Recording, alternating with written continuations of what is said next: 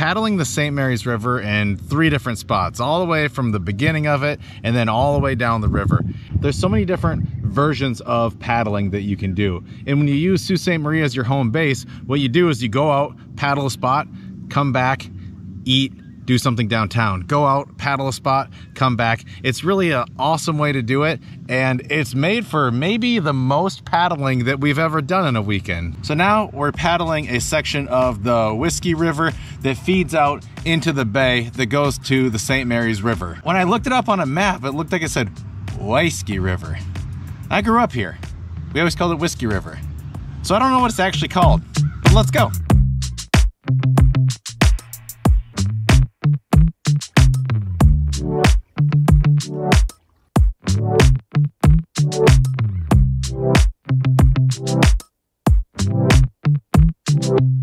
Oh, we can park our boards right here and go eat.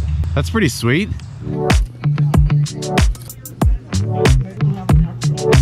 Let's keep paddling. The bay looks so calm right now.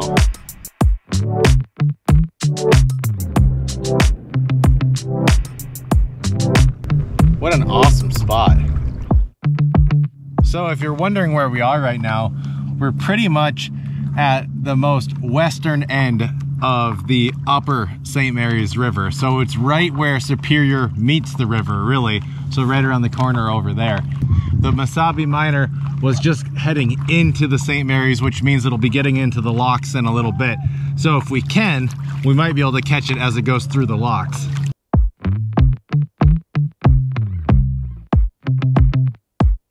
So just to quickly catch you up, we took our paddle boards out, we drove them into the Sault, we drove down Portage, stopped at Sugar Daddy's, had this thing, saw that the Mesabi Miner was, yes, in fact, in the locks. It is coming out of the locks, and now we are here waiting for the Mesabi Miner.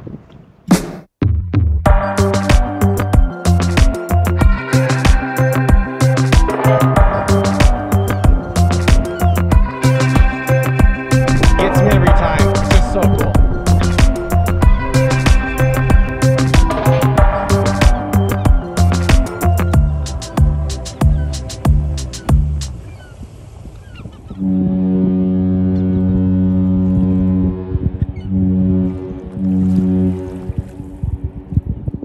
There we go.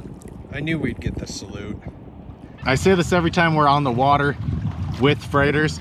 We give them plenty of space. They're way out in the channel, and then we're on the other side of the rock piles where they don't come at all.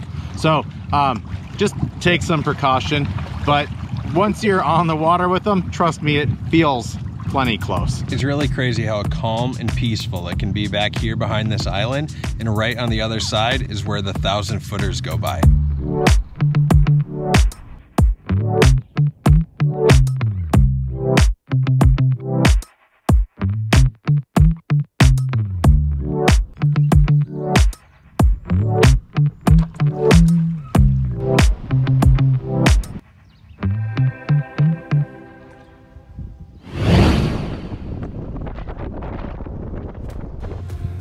So at Dunbar Park, it's kind of cool because there's 2 rivers. Really, there's the Charlotte River, which is going up inland, and then there's the St. Mary's River. And so it's kind of a 2-for-1 paddle, and we're going to try to do both and hopefully catch a couple ships as they're going by on the St. Mary's.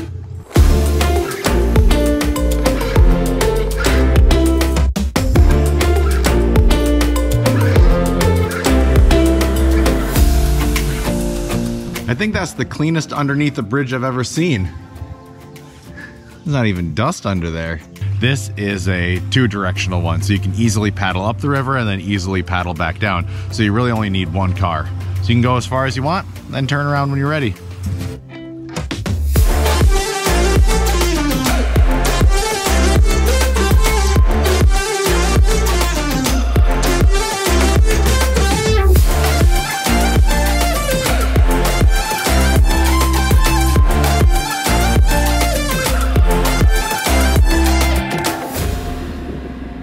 Down there is where they're making the turn to go through the rock cut, the really narrow spot between the mainland and Neebish Island. That out there, that's a Canadian Coast Guard ship, and it's a buoy tender. So that thing on the back is to place buoys, move buoys around as needed, but That is a Canadian Coast Guard ship. When we're done with this, you want to go to the cozy? Yeah, I'm getting hungry.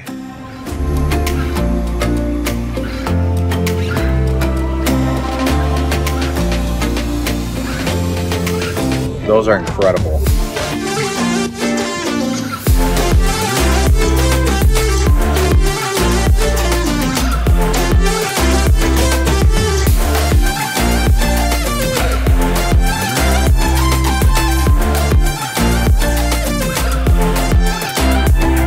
Sometimes I find myself trying to explain what the St. Mary's River is, because when people think of rivers, they think of like a narrow passage in which people can kind of navigate up them a little bit. But the St. Mary's River is huge.